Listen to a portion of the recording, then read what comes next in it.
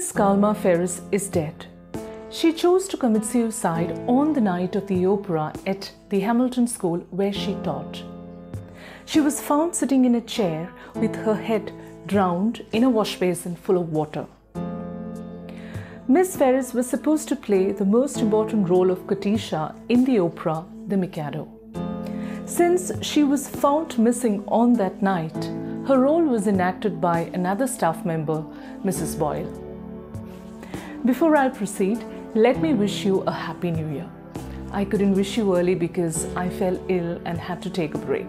So, Happy New Year once again, and let this year brings you all the joy, happiness and peace you want in life.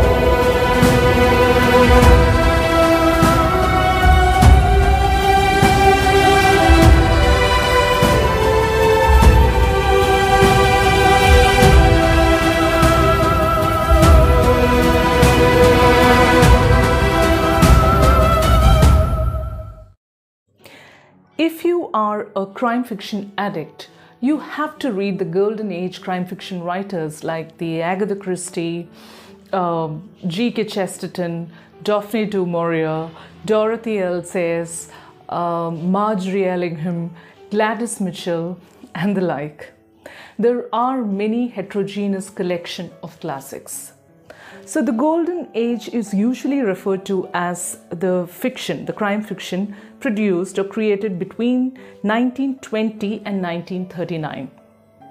The writers like Agatha Christie, Dorothy L. Sayers, Daphne du Maurier are still well-known writers, while Gladys Mitchell, Marjorie Allingham had to suffer a decade of obscurity, and that was quite unfortunate. I don't know about other countries, but in my country, India, or I would rather say in my state, Kerala, it is very difficult to get hold of Mitchell's and Allingham's books. Luckily, I could get hold of Gladys Mitchell's Death at the Opera from the public library. I'm yet to find Allingham's book. So this book, Death at the Opera by Gladys Mitchell, was written in the year 1934.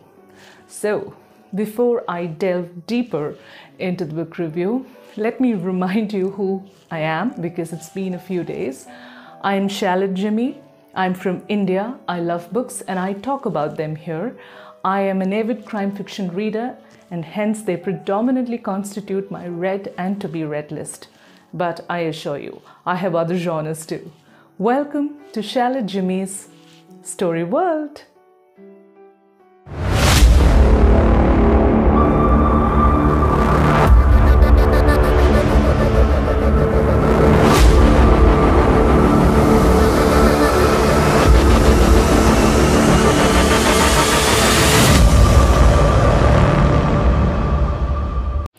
Coming back to our story, the coroner's verdict said it was suicide.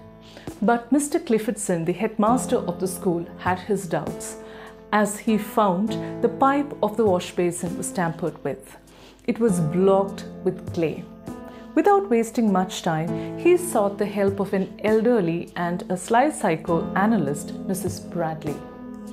Mrs. Bradley, or Mrs. Beatrice Adela Bradley, is the detective character created by Gladys Mitchell. And she is the first female detective character who was not only a detective but a qualified doctor and a psychoanalyst. She appeared in 66 novels of Gladys Mitchell.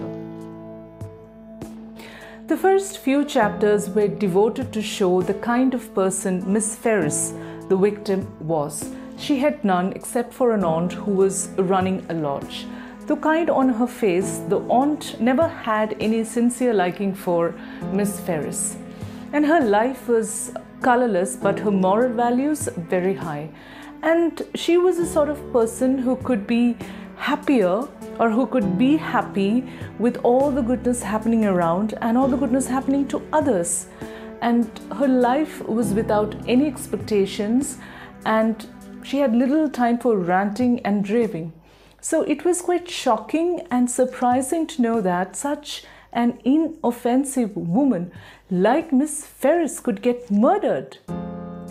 Through her analysis, Mrs. Bradley came across people who had the opportunity and the motive to kill Calma Ferris. But still she was perplexed, because those who had the opportunity did not have the motive to kill her, and those who had the motive did not have the opportunity to kill her.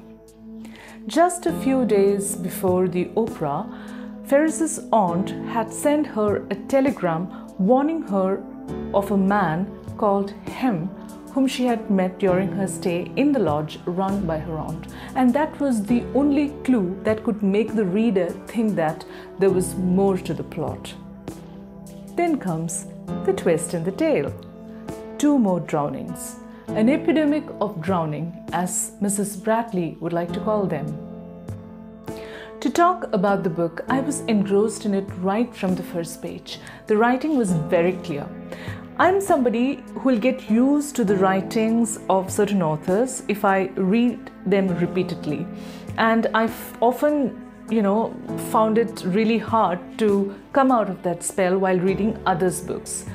But to my surprise, Gladys Mitchell did not pose any such bottlenecks.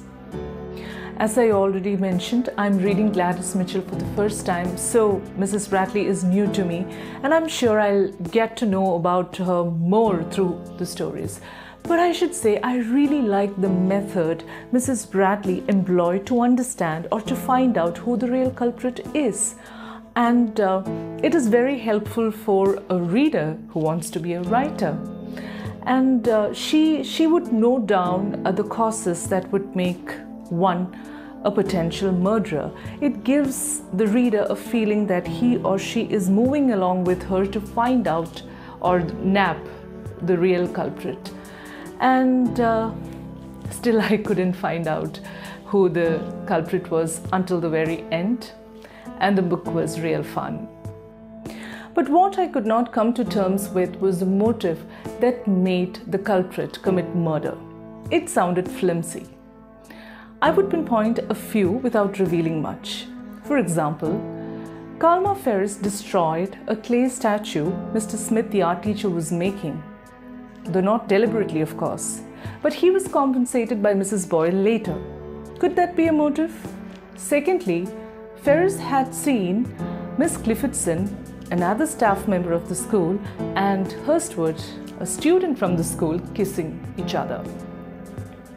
The student was head over heels in love with his teacher. Could that be a motive? Thirdly, Ferris had discovered the clandestine relationship between Mr. Hampstead and Mrs. Boyle. Mr. Hampstead's wife was an alcoholic and she was admitted in an asylum, and Mrs. Boyle was a widow. They were in a relationship for the past 11 years. Could that be a motive? Though at the outset these motives did not impress me much, but later, after brooding over it for quite a long time, I understood that I was wrong and I was being judgmental, because human beings cannot be expected to behave in a certain way, and all emotions and feelings are not what it seems. So about the book, I loved it. It was fun reading it, and I'll recommend it. So if you love my review, my video, please shower some love by liking it. God bless.